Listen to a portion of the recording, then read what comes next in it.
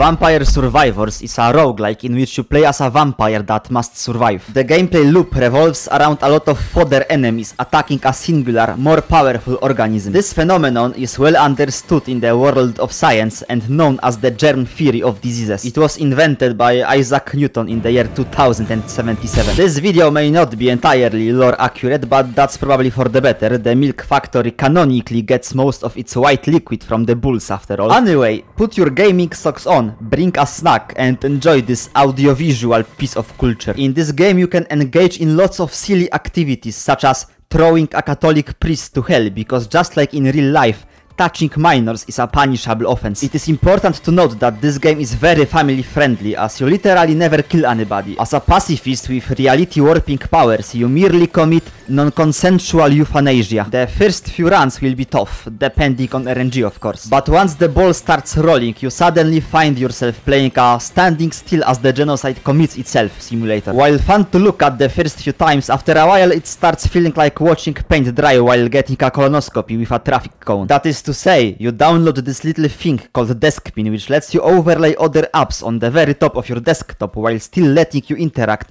with the stuff beneath it and use it on something like a YouTube video. Or alternatively, you live in the 21st century and open it on your second monitor instead. I, unfortunately, can't afford such luxury because being a citizen of a Polish village hard caps your monitor count at precisely 1. No need to fact check this information. I am a trustworthy individual. Some people have criticized the game for its allegedly epileptic seizure-inducing visuals. That complaint, however, stems from a simple case of skill issue. If you suffer from epilepsy, you should just coordinate your blinking in a way that gives you visual iframes in the moments of the biggest lobotomization of the screen. You may fail a few times before you succeed, but remember, suffering builds character and it's never bad to be a personality mogger. The game offers a plethora of playable characters, some better, some worse.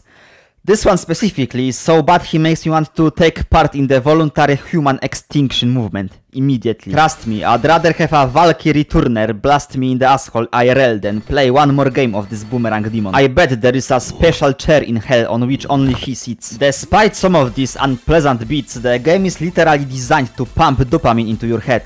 The guy who made it has previously worked on gambling machines, after all. You are exceedingly unlikely to experience severe frustration while playing Vampire Survivors. It's a single player game. If you lose, you just go next and hope that RNG is more lenient this time. It's pretty much the exact opposite of PvP competitive games, such as League of Legends, where players often suffer from dangerous head injuries or medically concerning physiognomy. The only thing you compete with in this game is your silly thoughts while looking at the main menu. In the life of every Vampire Survivors enjoyer comes a time when he evolves his clock lancet and laurel for the first time.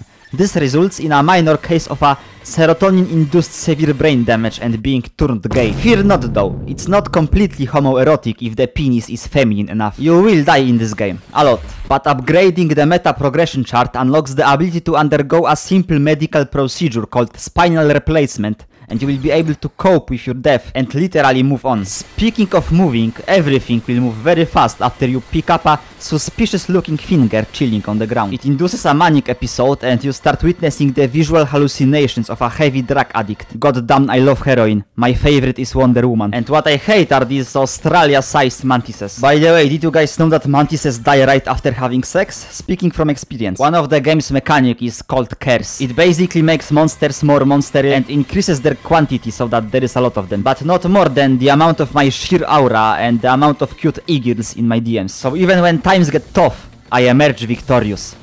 Sometimes. Alright, but let's get back to the beginning. The game is in its entirety about genocide, and I mean it in the most non-sarcastic sense possible. There is you, and there is them. Your job is to obliterate every moving thing, including death itself. The death fight is interesting. There are two items that allow you to deal with it. The reality warping raincoat, which kinda just makes you immortal and deals retaliatory damage to the Reaper when it attacks you. And the sizable passage, which by turning you into a type green allows you to trap death in time and halve its HP every once in a while thanks to the power of gayness. The game has an artifact system, meaning that there are items scattered around various stages in various places, and once you collect them, new possibilities in terms of gameplay arise. Faster clock, faster everything, rerolls, banishes, skipping, arcanas, which are very epic by the way. My favorite is the one that drags all items on the map towards you instantly every 2 minutes, which includes the stuff necessary for the 2 broken items I mentioned just a while ago. Be careful with this one though, these specific items summon a bunch of higher level enemies which may be hard to deal with depending on your build. Speaking of which, water is hilariously broken in Vampire Survivors. Excluding a few specific circumstances, it will always be the top 1 damage source in a given run. Have regular showers been the solution all along? That is a question we must all answer for ourselves, and I will not impose my conclusions on the viewers.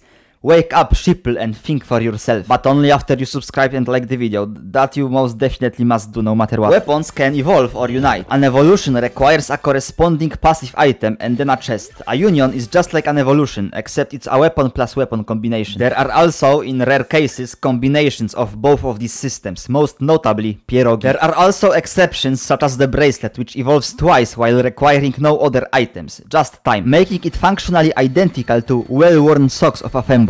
The riper, the better. But don't let your imagination go wild just yet, we have a race to genocide. Screen white meteors will be perfect for this task. There are a few enemies that you can just talk no jutsu into switching sides. You just need to be persuasive, just like me when I ask you to like the video. Pretty please.